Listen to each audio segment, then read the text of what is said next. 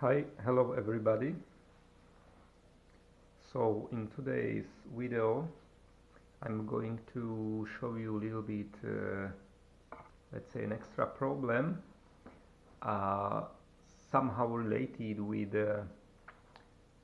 energetic sustainability of or new energetic plans of whole the world, I think, because the energy is going to be the most important issue for the further discussion. So let's move to the problem. What's going on? Yeah. Uh, since we've insulated our house by 16 centimeter polystyrene with 100 and 150 density index. Commonly is used only 70 density index for facade insulation, but I bought a little bit better, and there is one problem that since that time there is achieved only 20% of energy needed of the building to have the same comfort inside the building. But as the building was old, I bought this kind of kettle. That's Junkers. Here is written, I'll be a little bit translating. Here is like Group Bosch or die Gruppe Bosch, and there were three different options in that, let's say, in that kind of kettle. The first was ZSB 14-3, the second is like that one, and the fourth was the third was like that one. The third one is with direct water or Wasser preparation. It means that it has the highest power potential. The first one is suitable for passive buildings or my current home, but I bought the second one because in time when I was decided which kind of kettle to buy, my calculation was showing me that I need at least around 20, some of the calculations even show me 28 or 30 kilowatts per this double-decker house. But now it's too much. And what's happening now? Let me a little bit clarify you that what is this kettle about. Yeah, I need to find some characteristic table. Yeah, here we are. Yeah, here is the technical data. We can switch off because I moved to the problem, and we have also all three kettles here.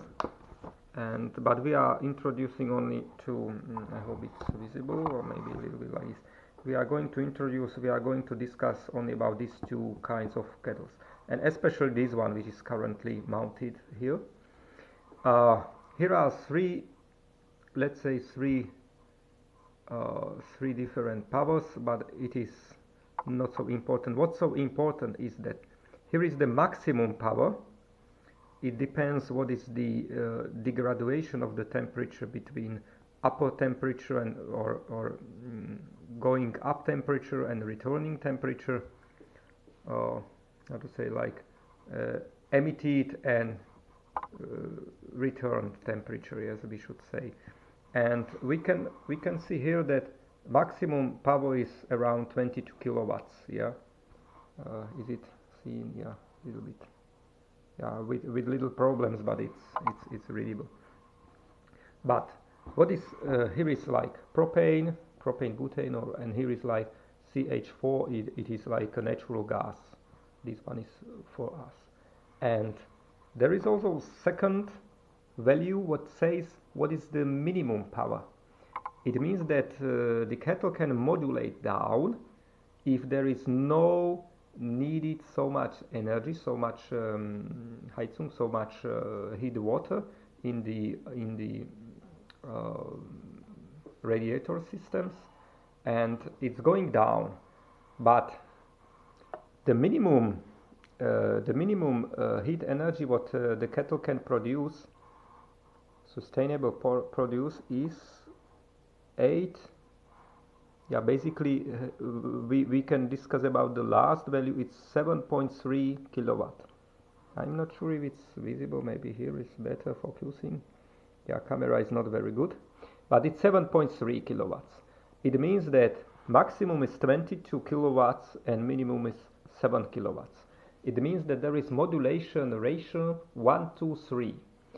What does it mean practically? That between minimum and maximum power there is only 3 more times, like 7 plus 7 plus 7, around approximately, let's say, like it's 21. I know that it's 22, but basically it's 21. Really, we can see that here is the approximate value. True value is around 21 kilowatts. But now I'm interesting, or I would like to discuss about the minimum value, because what I did, I set up or reset up the kettle to be heating only with the minimum values, but this building now requires around, it's like 7 kilowatts. It's maximum when outside is maybe minus 20, but we are not having so often minus 20, and since I'm here, I've never been facing minus 20 outside here in that location in Slovakia, and it's very rare situation, and not very often, even if it occurs, we can survive with less power. But this is like 7 kilowatts. But now, when we insulated the house, our energy requirement, like sustainable or let's say average energy requirement during winter period is around 2 kilowatts only, 2 or 3, maybe 4 kilowatts.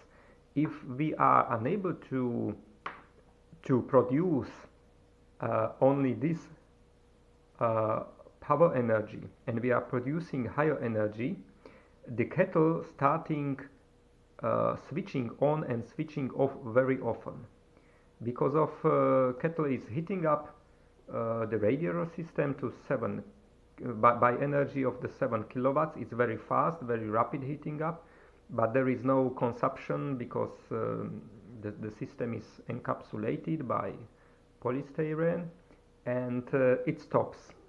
After a while there is some leakage even through the polystyrene, and kettle starts with 7 kilowatt heating up, and this is called as a cycling of the kettle. It's still starting, stopping, starting, stopping, starting, stopping. And what is problem of cycling is that it's very energetic, inefficient, let's say, running of the kettle.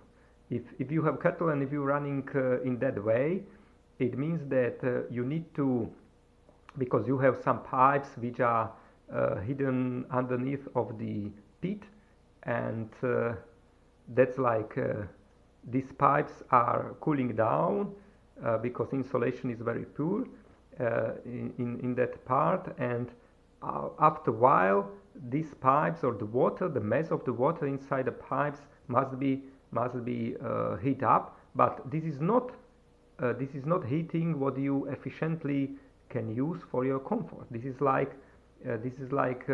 let's say false heating, that you need to heat the water to transfer the heater, the warm water to the destination what you need to use, this temperature, this heat, but you need to heat the water also what you are not gonna to use. So this cycling is very inefficient. And there are also another aspect, that if kettle is starting up, everything is cold inside kettle. It must be it's always starting from the highest power, from 20 kilowatts, because it must start, we call it like a chimney effect. It means that it must be used thermodynamic equation to help the fan uh, pull out the smoke or the exhaust from the burning process and start all the cycles.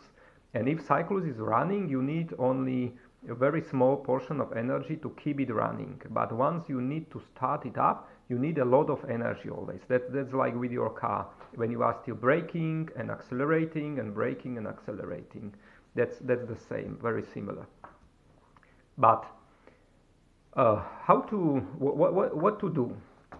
We can we can show basically the second kettle, yeah,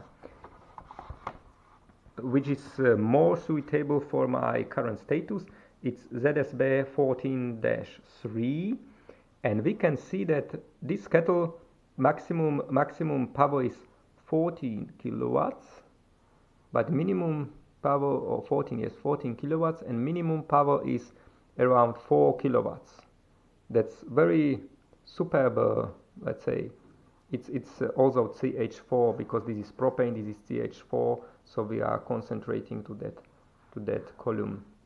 And 3.7 kilowatts as a minimum energy is very accurate energy what I need in my house, because I would like to let the kettle to work permanently, but only on very low energy level, because otherwise I should open the windows, and if I wanted to let my current kettle to work permanently, I need to let's say synthetically cool down the temperature inside, and it has no sense, you know. So now what is basically difference technically, what is difference between these two kettles? There is only in a very small, very teeny, let's say coding key, oh,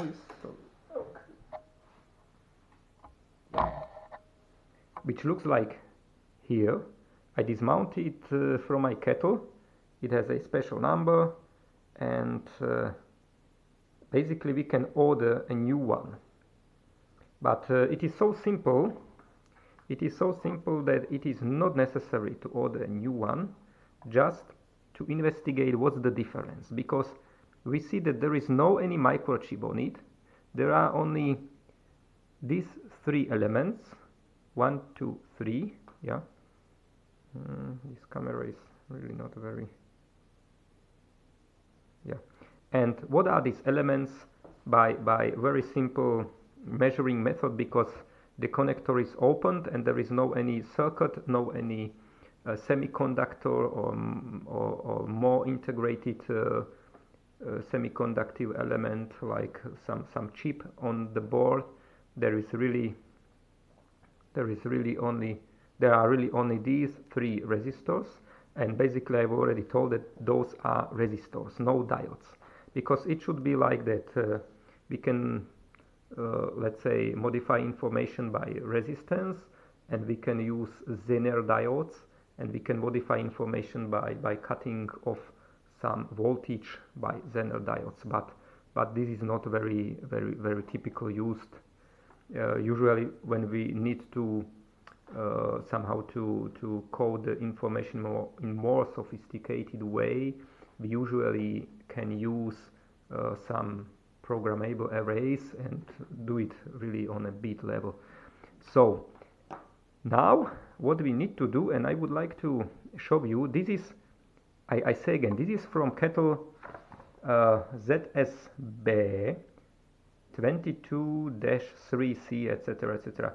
Serapu Smart Solution. That's Serapu Smart Solution. And what we are gonna to do, yeah, we are gonna to measure. This is like orientation. It's going to stick from this side, and now I'm putting it like here, yeah, like this one, and we are going to measure these three resistors. I hope that it will be visible, and we can try to measure the first one. The first one has 1.86 kilo ohms, because it's kilo ohm scale. The second one is 12.64 kilo ohms. Okay, there is some let's say deviation allowed. It depends, but those are, I checked the strips on them, and those are very precise, maybe plus minus 5%. So we can say that this can be 12.5 kilo ohm, and moreover, these resistors are not from common queue, because we have in common queue we have, I don't know, we have 12 kilo ohms, we have 18 kilo ohms, and so on. But it's not so important. The last resistor, okay, let me check. Okay, this is very small value, is 0.7374 kilo ohm. Okay, now all the resistors have been documented on this YouTube video, a little bit longer than I used to suppose. Maybe I will a little bit cut it off. And what I need, because I have no USB stick or USB coding element from this kettle, ZSB 14-3. But if anybody of you is having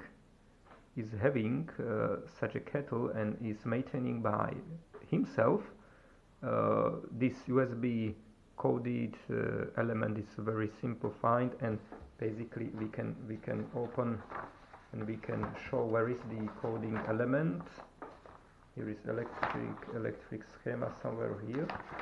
Yeah, and the USB, no USB, this is not USB, this is just coding element, is here. This is main board. There are basically 3 screws. One screw is somewhere here of the plastic cover. 1 screw, 2nd screw, and 3rd screw. There are much more screws over there, but those are not related with the cover to discover this element. And its number, it's coding connector. Here is written it's coding connector, but it's somewhere here. It's just necessary to pull it out. Also, of course, that kettle must be switched off completely, and after then, if you measure the values of the smaller kettle, we can combine together these values, and we can basically learn how to modify this kettle from higher power to lower power. Okay, thank you very much for watching my video, and I hope that it will be quite interesting and quite challenging to you. Thank you and take care. Bye bye.